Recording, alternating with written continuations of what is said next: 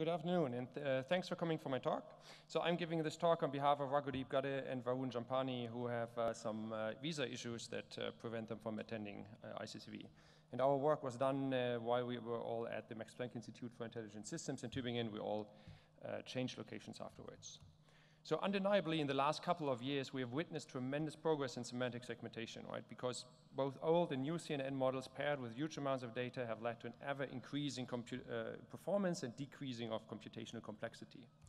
However, there are some important applications that demand the processing of videos. So street scene segmentation is one that the investors seem to love the most, and therefore we have some good data sets in this domain, but it's very likely that, that others will follow. In this work, we are interested to develop video-based CNNs, and in particular, we would like to turn existing single-image CNNs into video CNNs without touching them too much, so you can reuse them. So this is your normal setup, right? Input image to the left, your favorite CNN architecture in the middle that processes it, and out comes the semantic segmentation of the scene, a separate class for every pixel. Our technique applies to several networks, and that's why I use this schematic figure for the CNN here in the middle. Now, a new image arrives in the stream, and obviously the most easy way to proceed now is to apply your CNN frame by frame. And that's actually not a bad idea, right, for several reasons. It's very easy to wrap your head around and very easy to implement. And all future progress on single frame CNNs translates directly into a better frame by frame model, and it's very likely that we'll always have more static training examples than labeled videos. And finally, catastrophic failures in one frame are not forwarded to the new image, and therefore there's an inherent chance to recover from severe errors, and that may be a very desirable property of your system. So what relates the two input images is scene and camera motion, and this can be described by optical flow. So one idea could be to use the optical flow to transform the end results forward and combine in some kind of MIF model or LSTM model or some other time series model. So we will use optical flow, but we will not transform the end result because that's where all the CNN information is already condensed. But we'll transform the intermediate representations of the CNN and combine them in the next frame. So this is what we call a network, a transformation of the CNN activations. This can be applied at several depths, once or multiple times. It can be applied to your favorite CNN architecture, and the run times are in the tens of milliseconds, so that's negligible compared to the CNN runtime of the frame model. So let me explain the network model, and I promise it's extremely simple. So we compute the CNN activations up to some layer. We want to apply the network module, say in this case it's K. So we also compute the optical flow method with optical flow field with some method. This we denote by FT between the two input images. So the flow image could now already be used to warp the activities of the previous ZT-1 directly, and we'll show results for this, but we add a small network that transforms the flow predictions. So specifically, we have a small three-layer network that receives as input the flow and two input images and predicts a new transformation map that also matches the scale of the activations. So now, given this transformation on the correct scale, we can interpolate and warp the activities of ZT-1. And then finally, we linearly combine channel-wise the two activities, so out comes an activation vector tilde Z, that's the same size of Z before. So then we can proceed with the rest of the frame-by-frame CNN. So you see that this has a tiny computational footprint. Computing the flow is actually the most demanding. And also you realize that this is very easy to backpropagate through and learn the few parameters that are in the combine layer and in the transform layer. So I hope you agree this couldn't really be easier. So before going to the experiments, let me mention some related work on semantic video segmentation, and I will mention approaches that aim to reuse existing single-frame CNNs. So of course, in times of archive, I have to apologize for the works not mentioned here. There's a longer discussion in the paper, and there are also a number of interesting works at on this topic here already at this conference. So clockwork confnets aim to reduce computations and use representation of the previous frame for obtaining the segmentation results of the current frame. Our previous work on video propagation networks was designed to propagate segmentation mask. It builds on the bilateral filter, and this network was designed to be class agnostic with no need for fine-tuning and post-processing. It's slow, however, due to bilateral filtering.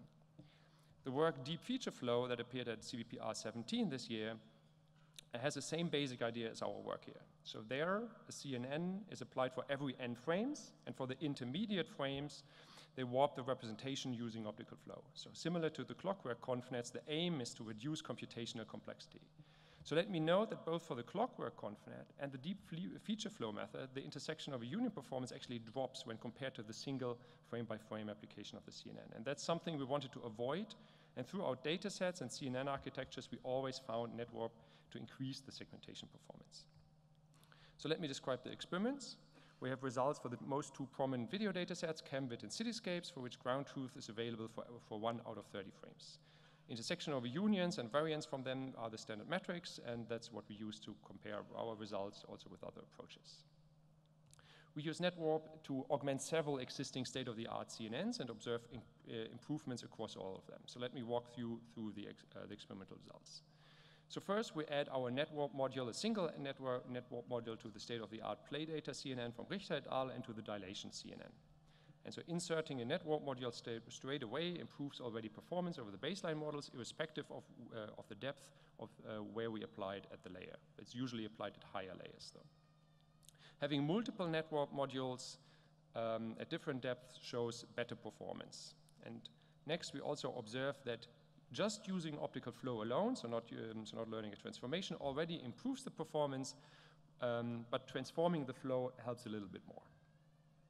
For a direct comparison with other video segmentation techniques, we show results using the dilation CNN model from U.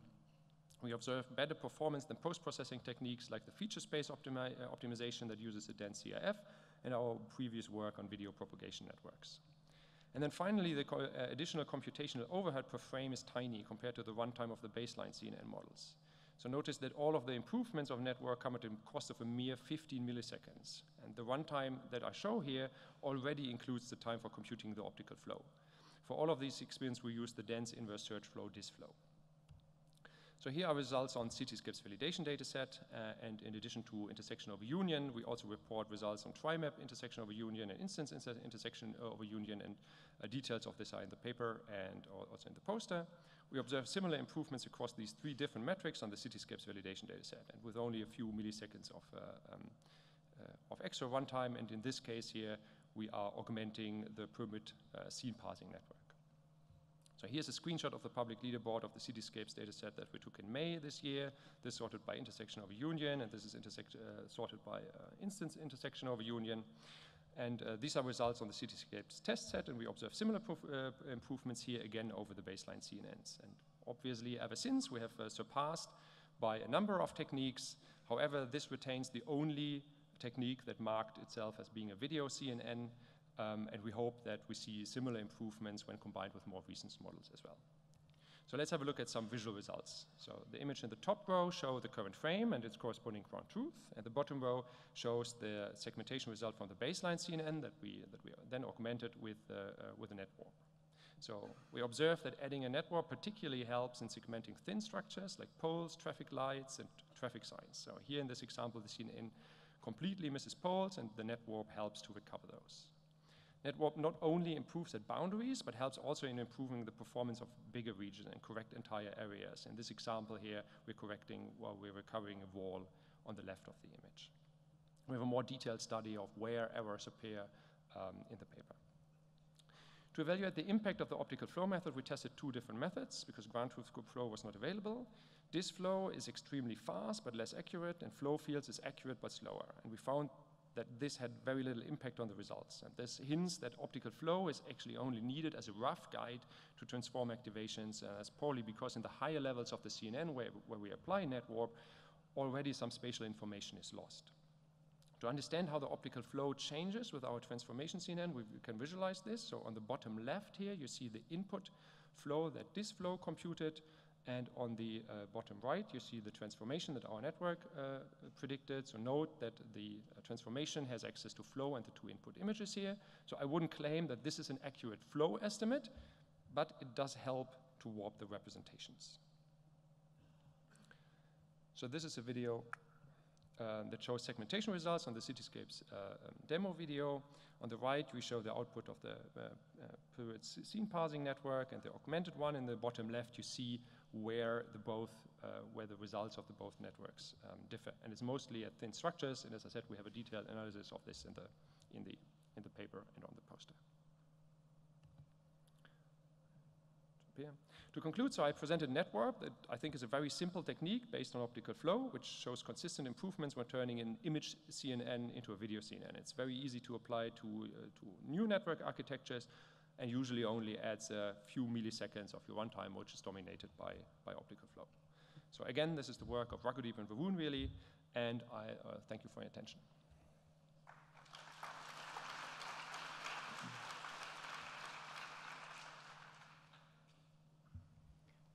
Thanks for that. Do we have any questions?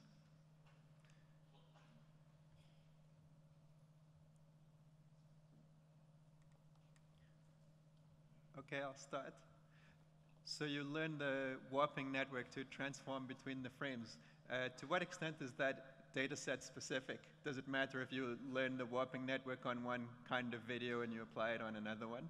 Yeah, that's a very good question. So I'm a bit puzzled that actually, so we were thinking about what's the easiest way to actually do it with correct optical flow. So if I would give you the correct optical flow, then I would think that this is not dataset specific anymore. So maybe it's a problem that actually should be transferred to the optical flow estimation here.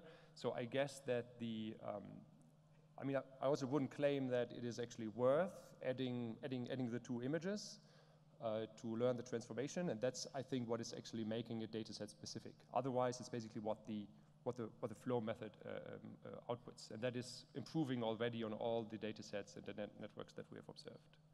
So maybe it's really a question of flow. Thanks. Any other questions?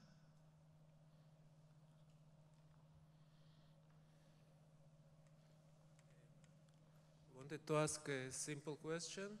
If you think it could be beneficial to use several temporal scales to track objects of different speed. Yes, definitely. So I think what we did here is we implemented network at several depth layers.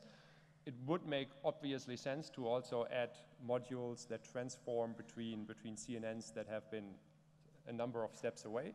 So the deep feature flow, for example, is a method that like skips over longer areas. That's probably why the performance drops there. So this could be a way of like recovering this. That definitely is an extension. So it would go away a little bit from what we try to do here, is to have like a tiny thing that only runs in 15 milliseconds and improves. But yes, that's an thing. And that could also probably be learned of like actually how far you need to go back in the future. In the past.